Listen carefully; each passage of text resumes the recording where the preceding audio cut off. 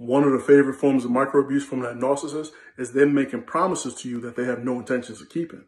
See, they'll promise you this great date night, but they either won't show up or it'll be the worst night of your life. They'll swear on their mother that they're going to pay you back on Tuesday when they get their check, but come Monday, they pull a disappearing act. Or that toxic boss is implying that you're next in line for that promotion. Then after you work your hands to the bones, they give it to somebody else.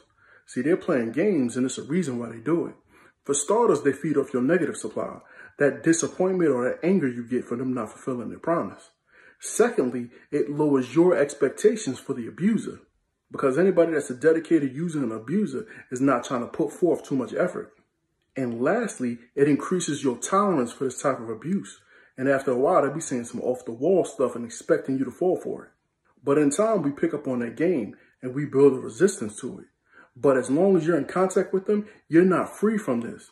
Just ask anybody that's co-parenting with them right now, and they'll tell you stories about countless occasions that they planned on picking up the kids or showing up to a birthday party, and then they were nowhere to be found.